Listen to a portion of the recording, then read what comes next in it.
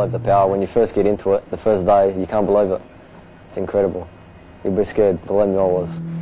What scared Tristan was the FJ20 intercooled turbo he just squeezed into his TE Gemini.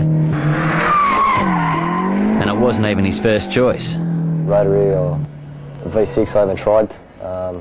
A bit expensive. I didn't really like rotaries, but I heard they were quick, so then I got told the FJ20s were, you know, good motor, good solid motor. Should have put the motor in sooner, because I blew up about 4 standard motors.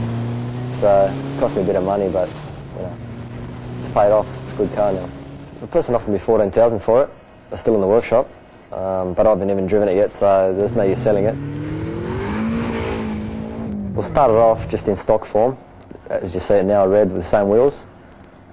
Since then I've just done new interior, just standard, reupholstered, and then dropped the motor in about a year ago. Then since then I put intercooler and blow-off valve, but just the diff's still the same, everything like that. Main thing's just clearing the cross member, which is something we modified the sump, but otherwise fits in pretty good. The only problem they had is probably the brakes. They were too small standard, of course, so we had to go up to BM. Tristan competed at the Fours and Rotaries Nationals with some success.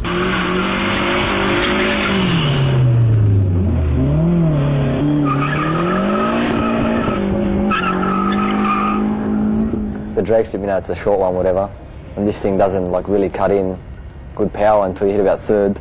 By the time you hit third, fourth, the track's over. Couldn't really get a good time, you know. It's not a bad day out, really. And Tristan wasn't the only Gemini owner not having a bad day out.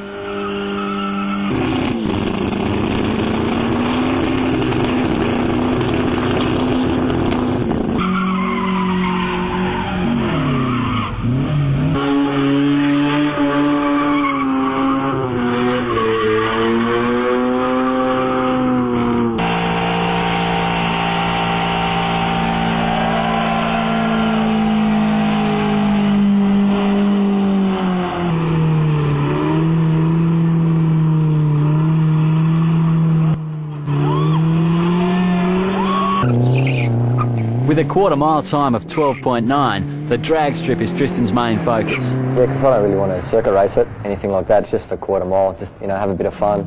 And the handling's certainly a bit of fun. Not really good. A bit slidey around corners. It's not really meant for round corners, really. It's just meant for straight lines. But Rod disagreed, so with Tristan's approval, he took it out for a blast. As long as it doesn't smash into the wall, I'm happy.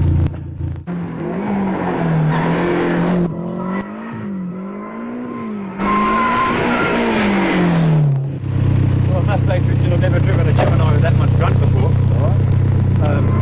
When you start to drive it hard, though, it does start to get a lot of understeer, and as you can see from the front tyres here, we really start to peel the rubber back. It's fairly predictable in the handling.